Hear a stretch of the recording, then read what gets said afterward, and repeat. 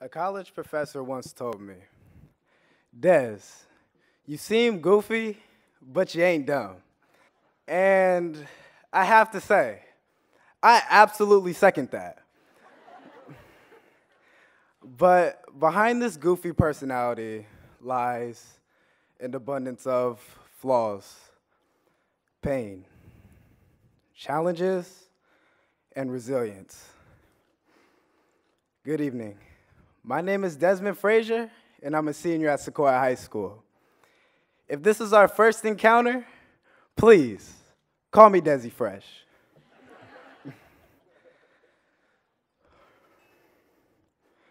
It's over. I was only 2 when my parents divorced, and one of my earliest memories was my father yelling this at my mom. For a few years, my dad popped in and out of my life, and at the age of 6, he was gone. It was just my mother, my 5 brothers, and myself. My parents, like every parent in this room, have struggles. Despite their struggles, many parents are still able to support, guide, and love their child. Unfortunately, that wasn't my experience. I can take this opportunity to talk about the things that I missed about not having a father most of my life. But the reality is, I just don't know. What I do know is, my dad missed the opportunity to get to know me. And my mom, she provides physically, but struggles to provide emotionally. But I don't blame my parents for their shortcomings. These shortcomings have contributed a lot to who I am today. They've taught me how far I can go with resilience and hard work, and to love the process of determining my own future and creating an unforgettable legacy. Like many of you, I've faced adversity in my life, and I've worked hard to overcome the adversity.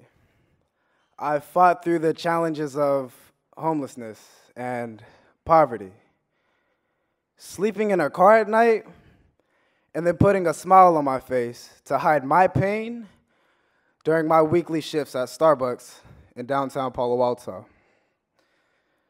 I'm proud of how I've been able to overcome these challenges, but last year almost broke me. Last year, I tried protecting my brothers during an encounter with the police and ended up incarcerated at Hillcrest Juvenile Detention Center. I found myself in a small cell with a little light. And from that point on, I believe that that little light was a representation of my future. A little light with just a little hope. Although I was released from juvenile hall, mentally, I remained imprisoned. My GPA plummeted from a 3.0 to a 1.8, and I was failing multiple classes. It was like I was still in that dark cell and had to figure out a way to make that light brighter. And for me, the Boys and Girls Club became that light. When I stepped through those doors, I saw something different. On my first day, I was welcomed with hugs and felt overwhelmingly loved and accepted, a feeling I longed for my whole life. And later, I found a home in Keystone, a BGCP leadership program that focuses on giving back and empowering and spreading positivity to my peers and our community. I went from pursuing from what I thought was my only option, an athletic scholarship, to dedicating myself to Keystone. One of the highlights of Keystone was writing a grant for a campaign focused on giving youth the skills and knowledge they need to pursue their dreams, regardless of their financial or immigration status, called Don't Stop Dreaming. I am now the light for other kids who felt like me, to give up rather than trying to find their purpose. With the help of my mentors and tutors at the club, I've been able to raise my GPA from a 1.8 to my highest GPA of 3.6.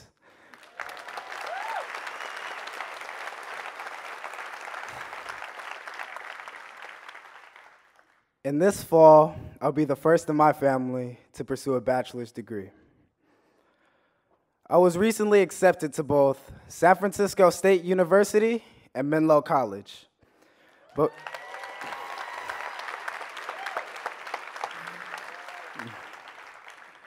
my dream is to attend Morehouse College or Howard University to study political science and eventually attend graduate school.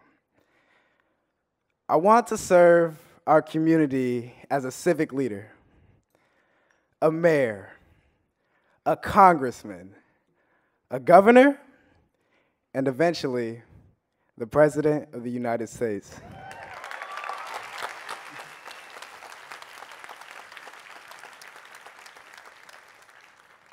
And my promise is to create a platform for the generations that come after me. On my journey, I'll never forget the times I've had here. The people at BGCP who have invested so much into my future and myself, and those of you standing here tonight for being a part of my community. So remember, never let your circumstances define you, but instead let them motivate you. And don't forget, Dez Fraiser for 2036. Thank you.